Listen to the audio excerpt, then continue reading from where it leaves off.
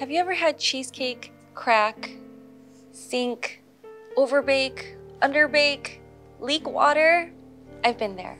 That's why I've tested this recipe over 50 times to make it perfect. Let's get started. My favorite part about a cheesecake is the crust. So let me show you how to make a delicious crust that's not soggy. Here I have half a stick of butter and I'm just gonna unwrap it. I'm gonna save the wrapper for later because I'll grease my pan with it. Let's pop this in the microwave. I'm gonna start at about 30 seconds and see how melted it gets by then. You can see that some parts are still a little unmelted. I'm just gonna swirl it and then maybe for another 10 seconds or so.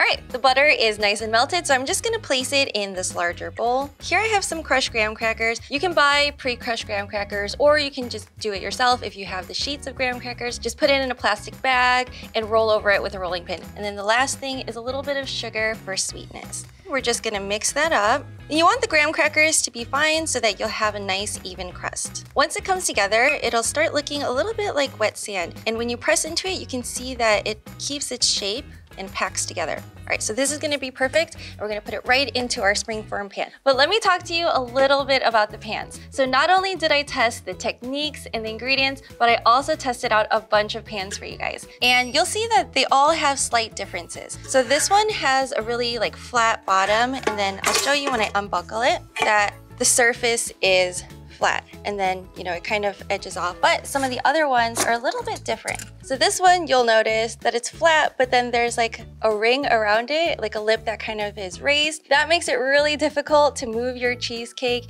and even slice into it because this will kind of get in the way of your knife. And then this one, it has a flat surface, but it also has like this quilted pattern to it. As long as it's not like too drastic, it's fine. But when you try to move your cheesecake, remember that there's like these graham crackers on the bottom. So as it slides off, you can kind of like shift those and it can break the crumbs.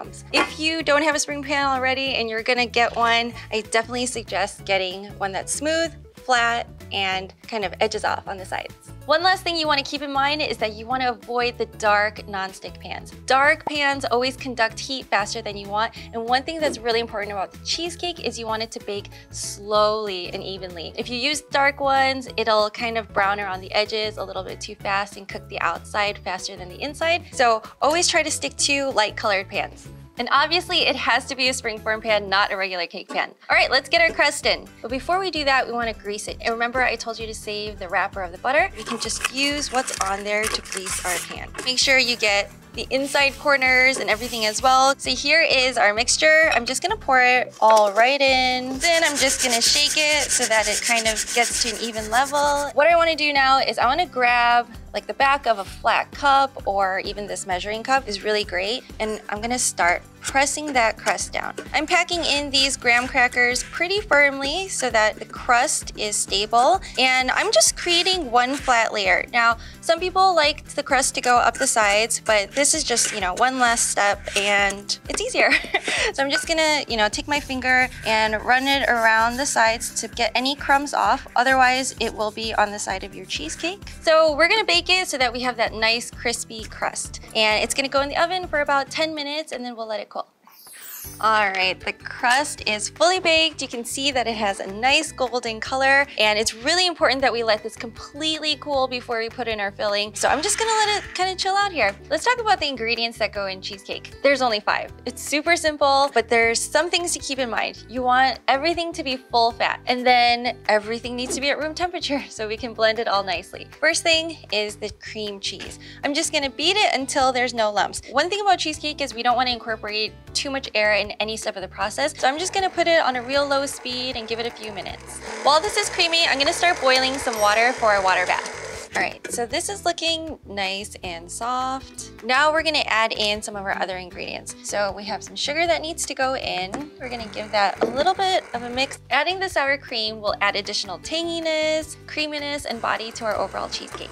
Now at this point, I wanna make sure that everything on the side is incorporated. So what I'm gonna do is I'm just gonna scrape everything down and give it another mix. I need a tablespoon of vanilla. Now for our last ingredient. And I purposely kept this as a last part to put in because we don't want to overmix the batter. I have 4 eggs right here. To prevent overmixing even more, I'm gonna take another precaution and I'm just gonna take a fork and beat these. Because if you don't beat them, you're gonna have to mix them longer for it to get incorporated into the batter. And as with anytime you add an egg to a batter, we don't wanna like dump this whole thing in because it'll really overwhelm the batter. So I'm gonna add them in one by one. Wait to add in the additional eggs after the one in there is already fully incorporated. Keep the mixer on low while you do this, and the eggs will kind of give us like that nice structure to the cake. All right, this looks good. Look at that nice creamy batter. Now comes my favorite part. You guys are gonna love this. We are gonna bang this bowl on the counter to get all the air bubbles out. Now, it's important to do it while it's in the bowl, not in the cake pan, because remember, we have that crust on the bottom. As you do this, you'll see that the bubbles pop and they're all like coming to the surface. So just keep doing it a couple more times until it kind of slows down. Our crust has completely cooled and now we're gonna prepare it. So this is probably the most crucial step, because if you don't get this part right, you might ruin your cheesecake. My secret tip is an oven bag. An oven bag is typically used for meats like turkey. It's really easy to find and it's usually right next to the foil. I know a lot of people just, wrap the Springform pan with foil so that the water doesn't get in, but sometimes it does get in. This oven bag is really gonna give us pretty much like 100% guarantee that the water won't get in. So I'm just gonna open it up and I'm gonna place my pan right in. Make sure that it's all the way down on the bottom. And then whatever you have extra, just kind of fold it over the sides. We're still gonna use the foil just to kind of secure this bag. You wanna make sure that your foil exceeds the size of the pan. And what I'm gonna do is I'm gonna bring in all that foil to kind of secure this plastic. And again, try to stay under the lip of the pan. So once you have that generally around, now you just wanna really secure it. So go ahead and firmly press the whole thing. So now you have the foil and the oven bag to kind of protect any water from seeping into your Springform. Our batter is ready, but as it sits, even for a couple minutes, it may have developed more air bubbles. So you can go ahead and tap it a few more times. So I'm just gonna put it right in the center and just let it flow.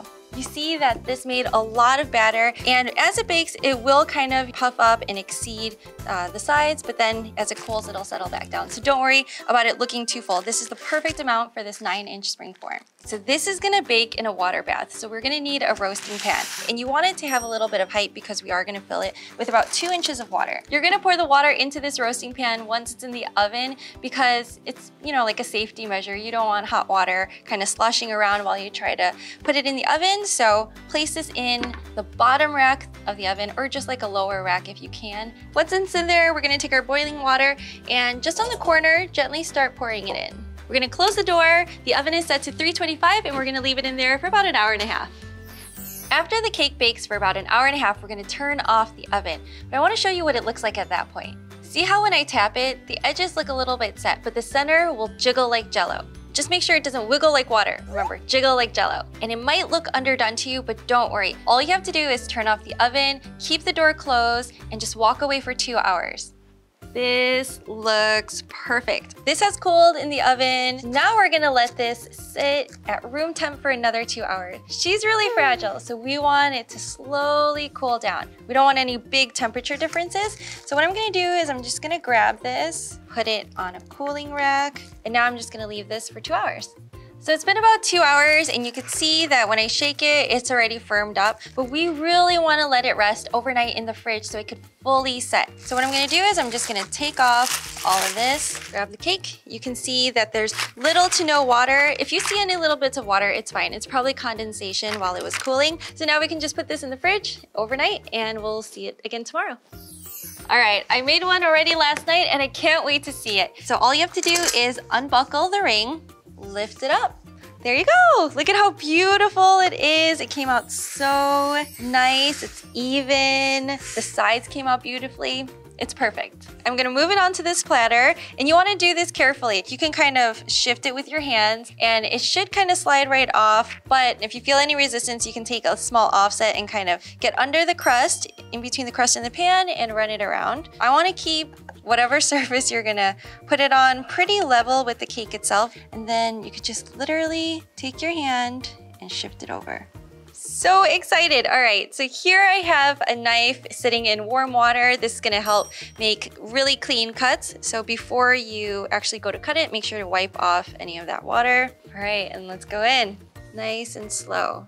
So before you make your second cut, make sure to wipe off your knife and warm it up again. Okay, and we are ready for the reveal. Yay, it looks so good. I'm so excited to dig into this cheesecake. We put so much love into it and now it's ready to eat. So we're just gonna top it with something, and I personally really love cherries. Now I like to use this cherry pie filling. It's just from a can, but there's something super nostalgic about the taste of it on cheesecake. It's just a classic pairing. So I'm gonna put this right on top. If you wanna put anything else, you definitely can feel free to. Oh my gosh, it's gorgeous and perfect. All the time we spent on it is gonna be so worth it. We've waited long enough, let's dig in. I don't even know what to say. Like, I'm speechless. It's just so creamy, delicious, luxurious, amazing. You have to make this. I spent so much time testing these recipes. I promise it'll work for you exactly like it did here if you follow my steps. If you guys make it, tag me. I'd love to see it.